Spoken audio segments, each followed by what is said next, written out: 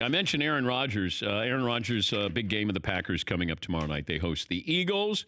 We know that the Packers, they have one of the top two defenses right now in the NFL. Here's Aaron Rodgers on his role. Yeah, we've played some good defenses, no doubt about it.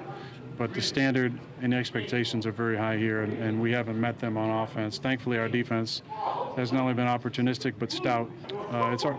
It's time for us to do our part on offense moving forward. We're going to play some, a stretch of really good football teams, and at some point, we can't expect our defense to shut everybody down. They have been, but at some point, the offense is going to have to wake up and start making some plays. All right, how much of this is on Aaron Rodgers?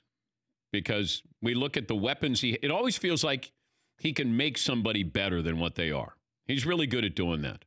Brady is really good at doing that. There's certain quarterbacks who make somebody better than what they actually are. And Aaron Rodgers, I think, down through his career, we've always thought he's going to make somebody better. Has he made that wide receiving core better? Do they have a running back who makes you nervous? How many plays are we expecting Aaron Rodgers to make? I don't know. It feels like we're still waiting for him to be the best quarterback in the NFL.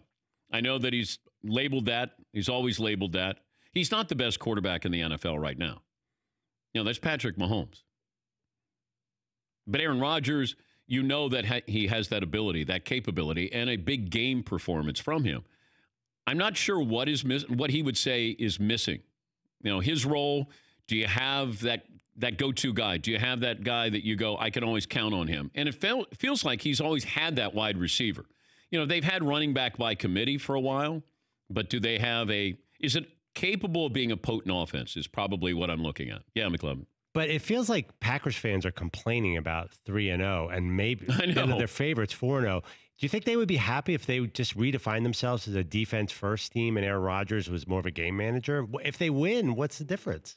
I don't know how good. I love the secondary with the Packers, and they made some smart acquisitions here.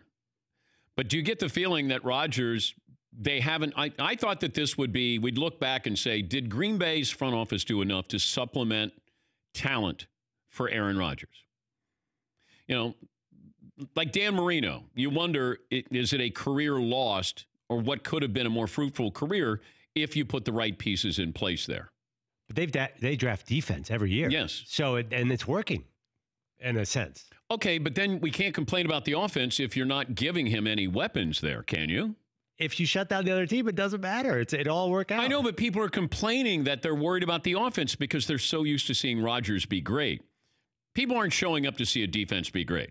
Unless you're the Ravens in 2000 or the 85 Bears.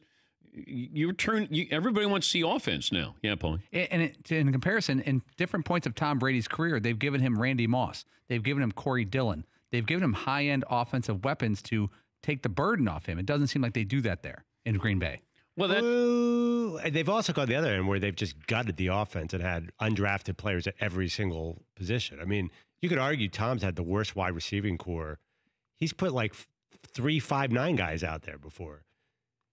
They flip-flop. Sometimes they'll just it's a eviscerate mishmash. the offense. What I'm saying, though, it doesn't seem like the Packers have gone out and said, let's do a first-round running back like Sony Michel and say, let's give a high-end running back instead of a couple third-rounders, Aaron Jones and those guys. For more Dan Patrick Show, tune into Audience Channel 239 on DirecTV. Stream for free on BR Live or download the Dan Patrick Show app.